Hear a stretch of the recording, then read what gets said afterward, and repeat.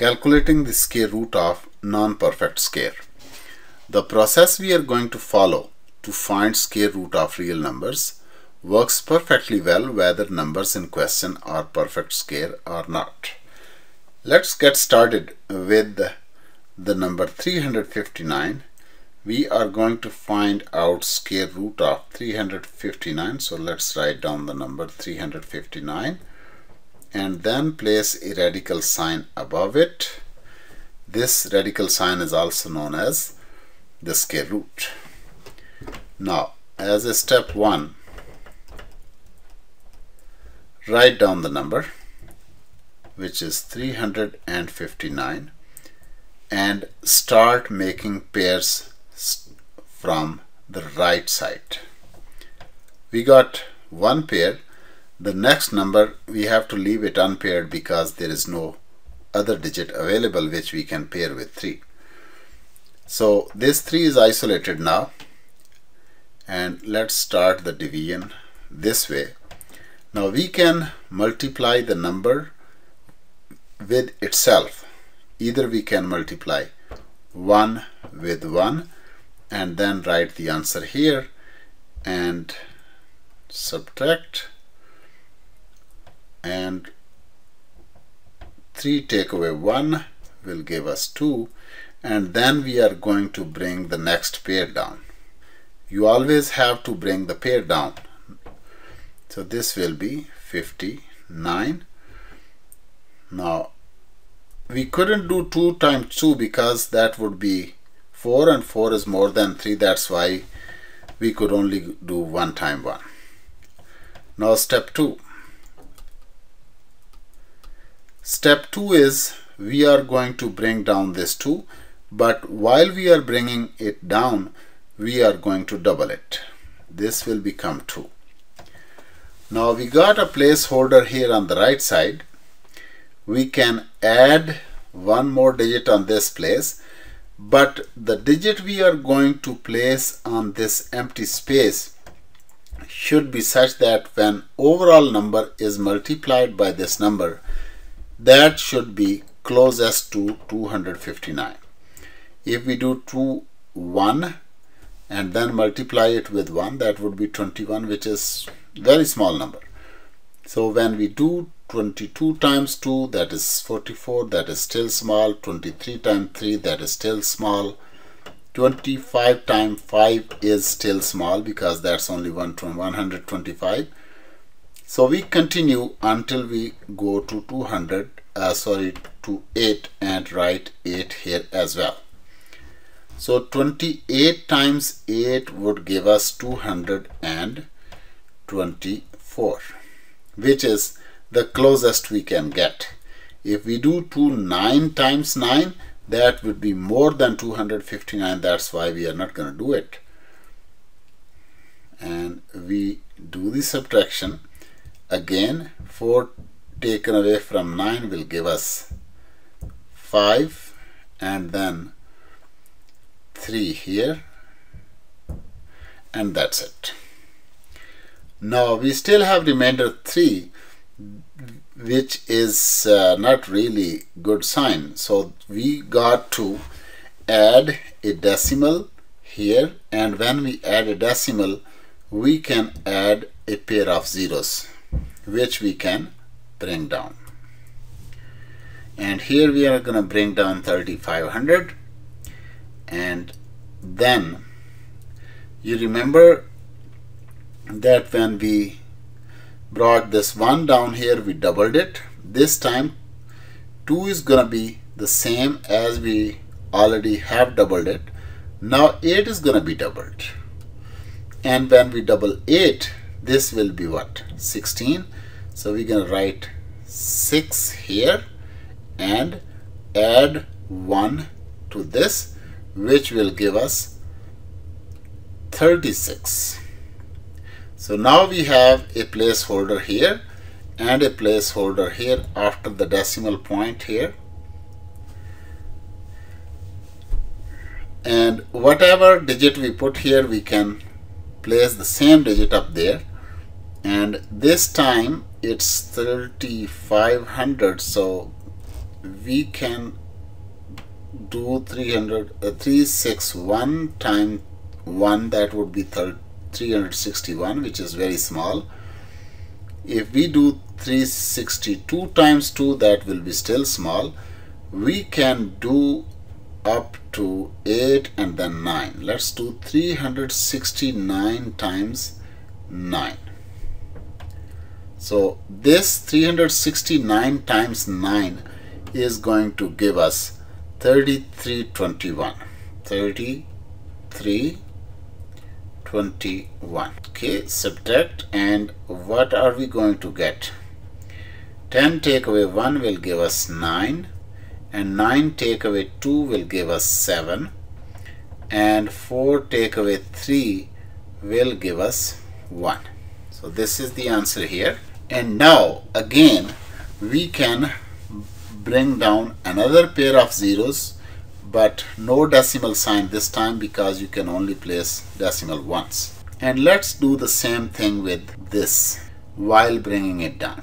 3 has been 3, 6, and you can only double the last digit. So 9 is gonna be doubled, and when we double 9, it will be 18, and we write 8 here, but 1 we are going to add to 6, so this will become 3, 7, 8, and we got a placeholder here and the placeholder up there.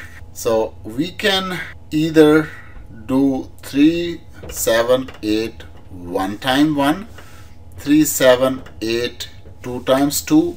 So whatever number works and brings the overall product closest to 17,900, probably we are going to work with 4. So if we place 4 here, if we place 4 here and 4 here, let's see. So if you have a calculator handy, you can multiply 3784 times 4 and see what is the result.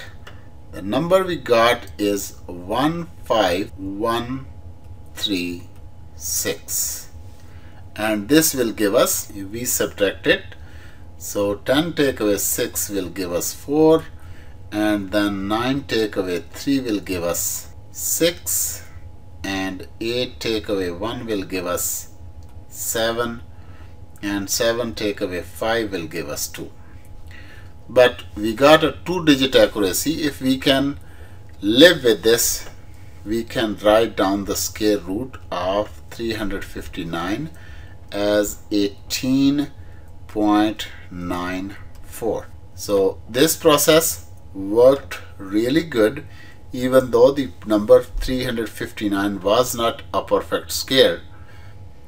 And now we are going to try another number, and we'll do the same procedure, and see if you got the steps we have been doing.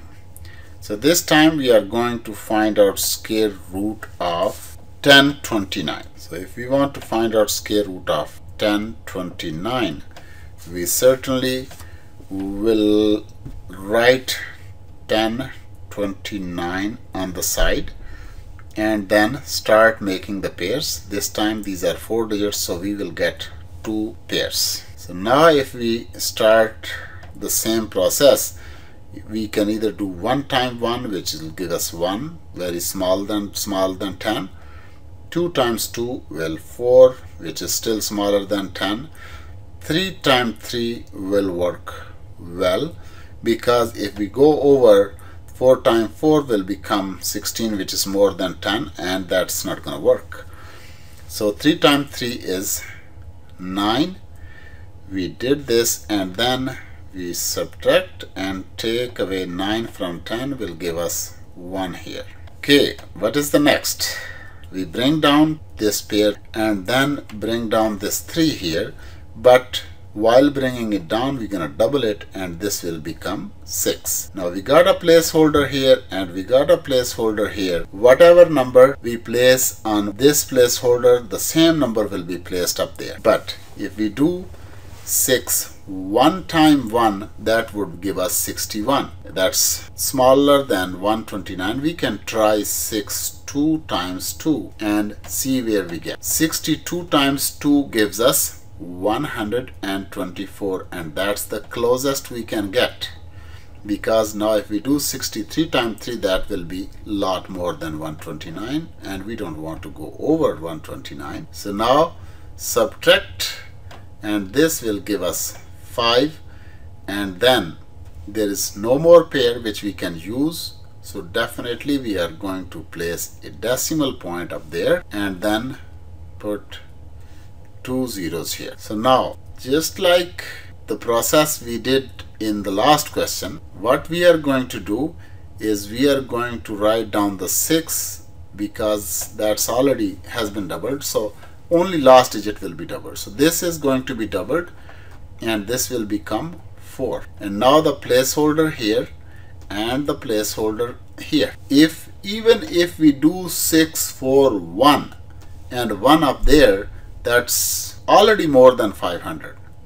So that's not going to work. So what we're going to do is we place 1 0 up there, and instead of that 0 we add 2 zeros right here.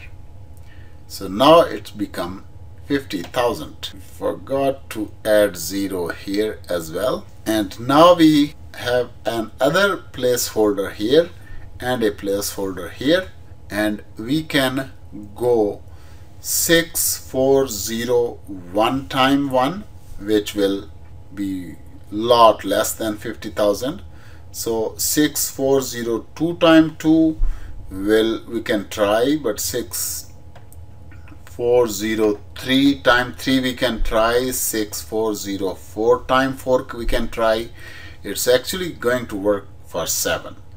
For 7 here and 7 up there, this will give us 44 8 4 9. That's the closest we can get. If we go 6 4 0 8 times 8, that will be more than 50,000, so we can only go to that number.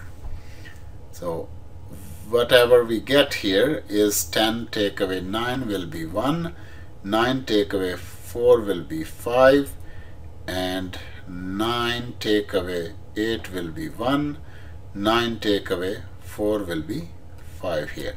But we already got the 2-digit accuracy, so we can live with it, and 2-digit accuracy is enough for calculating square roots. 32.07, and that's the square root of 1029. Similarly, if we have a fraction or a decimal, let's try finding square root of 596.53. The reason I'm doing this third question is that this time there is a decimal point. We will start making the pairs after the decimal, and the first pair we can make from the right side after the decimal is 9 6. Those after the decimal, they will be made pairs starting from left, and here is the first pair after the decimal. So this will go from left side, and this, like I already explained, goes from right side. So here 53 is, there are only 2 digits, and we got one full pair. From this whole number side, I mean the left of the decimal, we made a pair 96, and 5 is still left unpaired. So we do the same procedure here for 5. 596.53, and then we start here with 2 times 2. 2 times 2, that would give us 4, and take away 4 from 5 will give us 1, and then bring down this pair 96, and then double this 2 here, this will become 4. And what can we place in this placeholder and in this placeholder? we can go up to 4. For 4 times 4 will give us 44 times 4 is what? 44 times 4 is 4 times 16. 1 4 times 16 and 1 17. So we can go to 176. So this leaves us 20 here.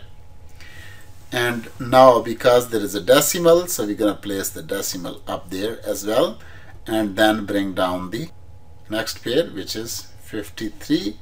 And just like when we are bringing this down, 4 will get doubled. This will become 48. And now we got a placeholder here, and we got a placeholder here as well.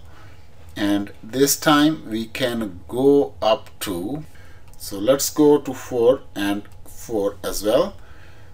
And if you follow this process, you're gonna get the answer right. But if you don't practice this procedure, you're gonna get, it will be forgotten. So use this process to do at least 2-3 questions and try to find out square root for any non-perfect numbers.